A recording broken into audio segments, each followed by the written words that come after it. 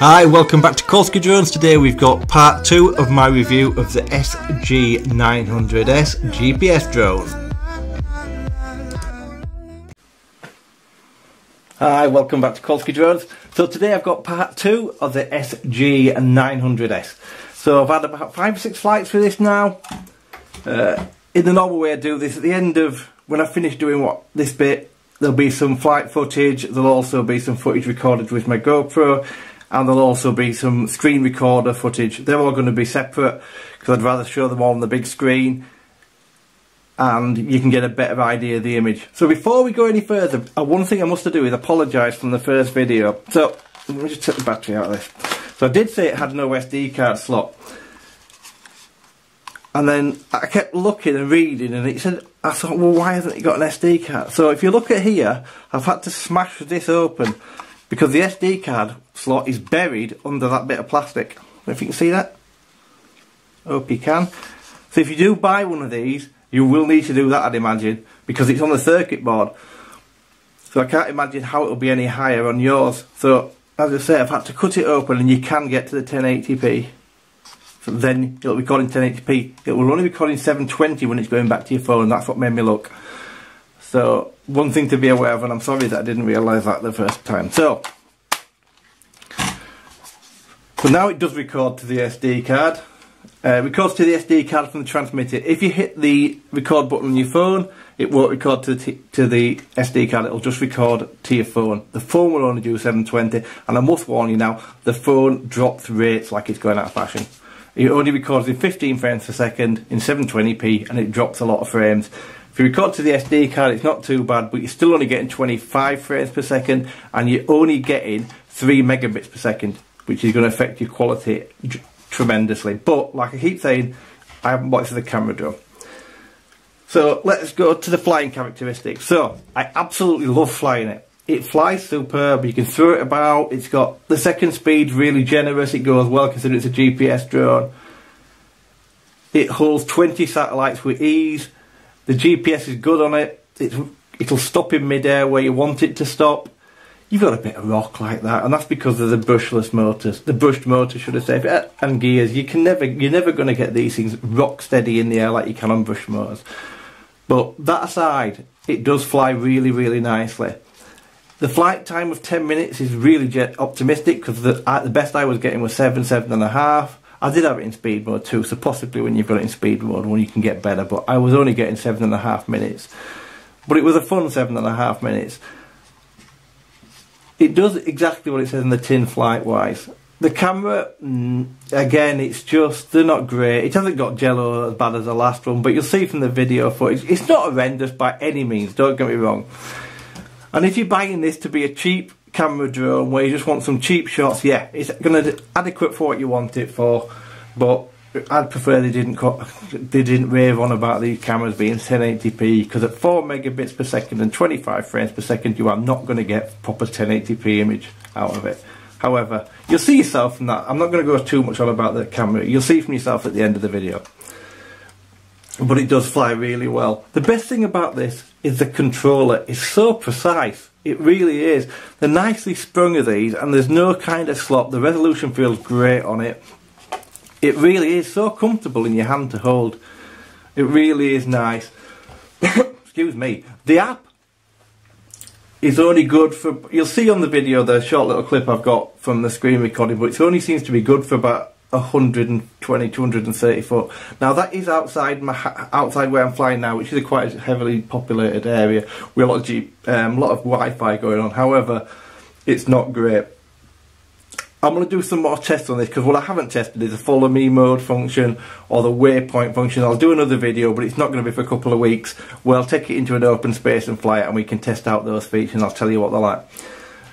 But out of the, so I've tested the FX8G which you saw last week, and I've tested the Idea 7, was it? The little orange thing. This is far better than both of those. But it's not really a camera drone. It's a good GPS drone that flies nicely. Now what I must say at this point is, yes, I'd recommend it if you can pick it up for around 70 odd quid. But what you need to be aware of, for £109 you can buy the Bugs 5W. If you haven't already seen it, I'll put a link at the end of this video going to my review on that. There's a totally different animal. It's a much better drone. It doesn't fold though, and it's not as cheap, and it has got brushless motors, but in so many ways it's much better.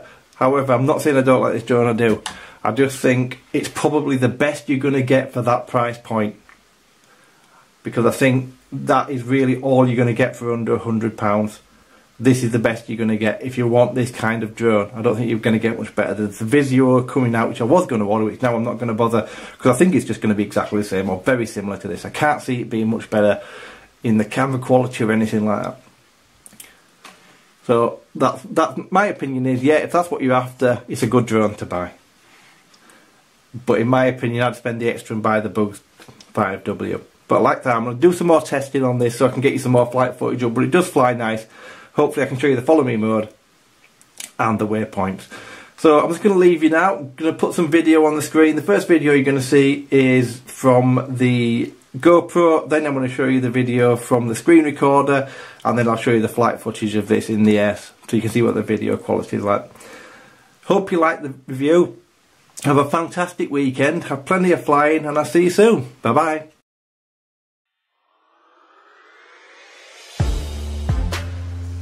So this is the image recorded from the screen recorder, and as you can see it's a little bit jerky, the frame rate's not great, and you'll see it drop in and out probably in the video you're watching. However, it's very clear on the screen and there's a lot of information going on there, and I still do like the app. I just don't think the Wi-Fi range on the drone is that great.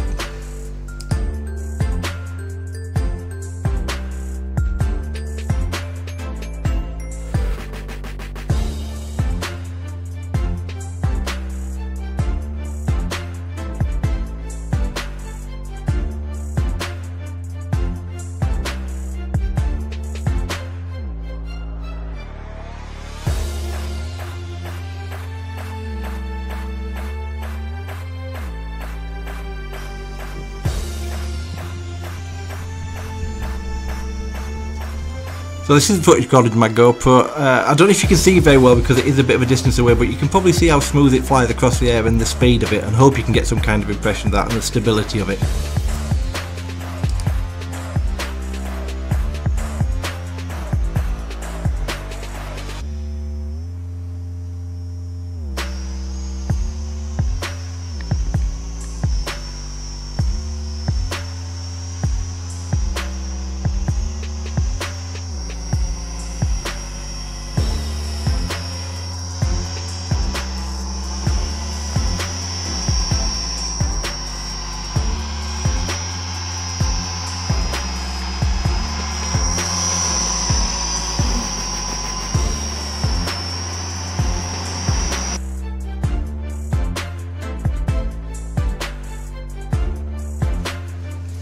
So this is the image directly recorded from the camera. It's in 1080p at 25 frames per second, but only 4 megabits per second, and you can see it's quite choppy. There's no real jello, it's a movement of the drone because there's no stabilisation at all on the camera, and it's probably what you're going to get at this price point. There probably isn't going to be much better, so this is about the standard you can expect.